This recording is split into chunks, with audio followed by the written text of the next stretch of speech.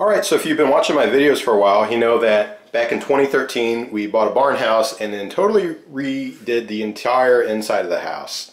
And we totally gutted the kitchen and the downstairs bathroom and put new flooring in, redid the stairs, same thing up here, new flooring, it's plywood plank flooring. Painted all the walls. We did all the ceilings in sort of a board and batten style with lots of trim. We trimmed out all the doors, we painted the doors, we kept the originals, just painted them, and then the entire house even has brand new windows that we installed because the old ones were really bad shape. That was the worst part of the house. So anyway, we've redone just about everything in the house except for the upstairs bathroom here.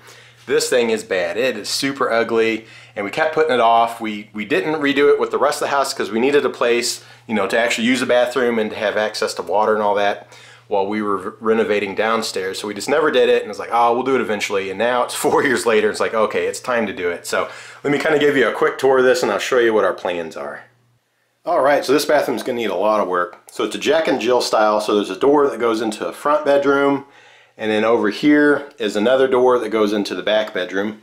And it's pretty tight fit. I mean, you got your basics here, so you got the old school green toilet there, and the old school green sink that doesn't quite fit, and they notched it to fit.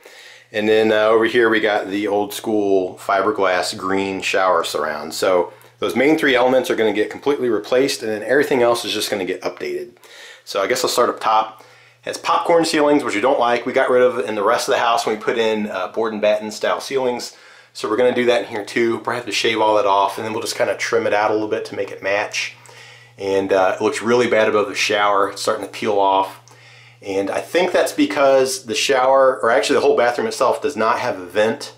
It just has the light there, but there's no fan, so all that moisture was getting to this and making it fall down. So we never actually used the shower. We were afraid it would get worse, so we've never used this one in the 4 years we've lived here. I think I turned it on once to make sure it runs, and that was it. But we also plan on getting rid of this old fiberglass surround, so that's why we kind of knocked some holes in the wall. We were just kind of seeing what we're working with.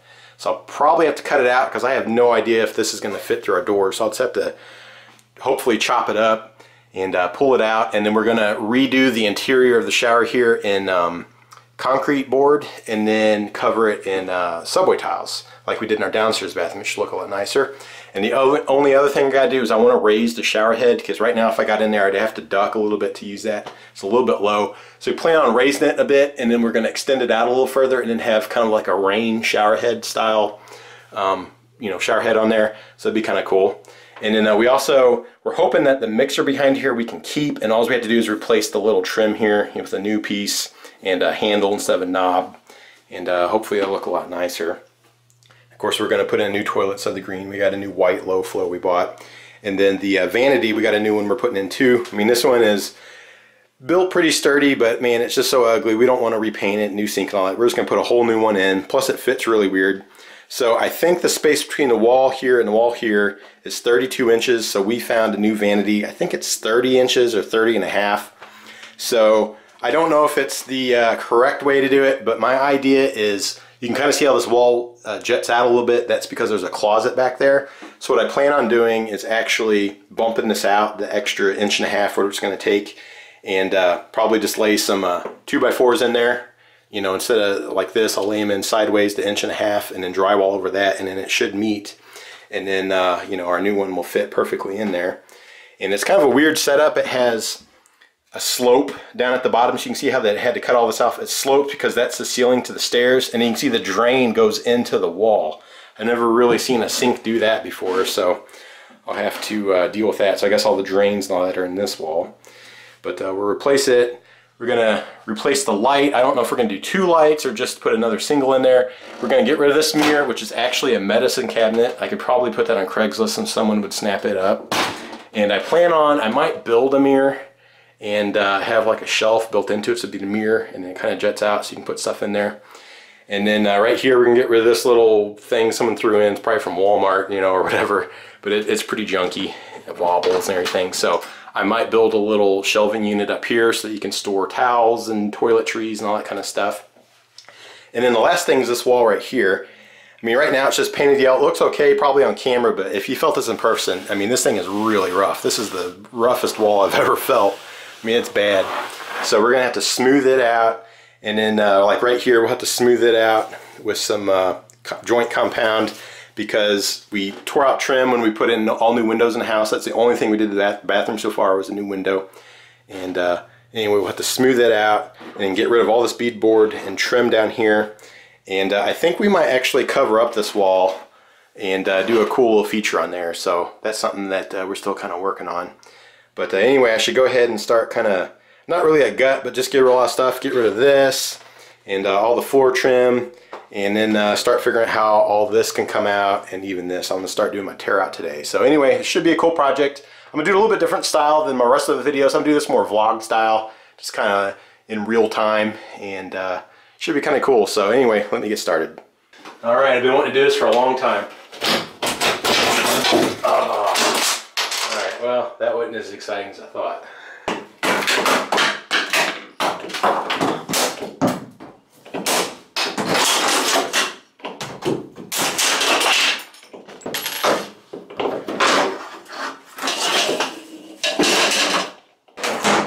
Whoa.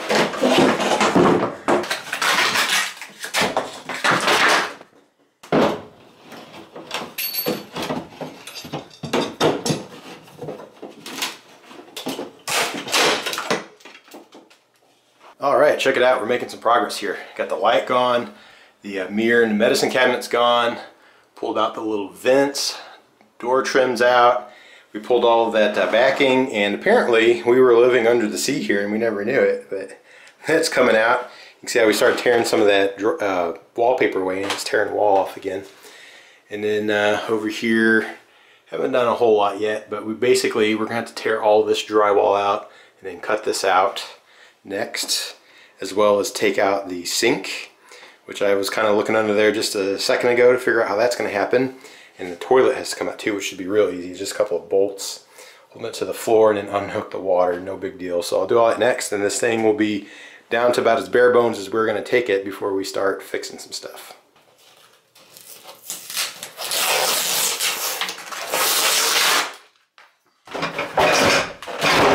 Whoa! Okay, there we go. Oh man. Okay. Oh. Okay. Man, that sucked.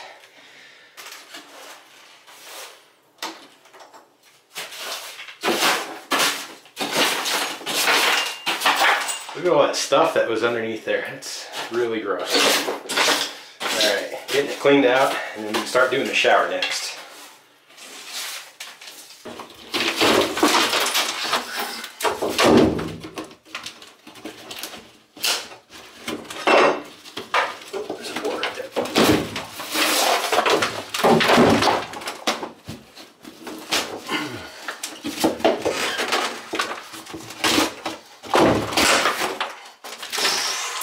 Alright, well, I got all the drywall torn out of here. It looks pretty good, so now I'm going to actually work on the fiberglass surround. So kind of pried it away from the wall a little bit to kind of see where the water lines run.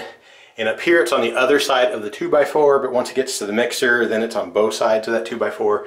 So I don't want to cut anywhere close to there. So I think what I'm actually going to do is use my grinder here with a cutoff wheel and actually cut right down the corners, and then that way hopefully I can actually just kind of peel the sides away. So we'll see how this turns out. It's probably gonna be really dusty and messy, and since it's fiberglass, probably a little itchy too. So let me get going on this.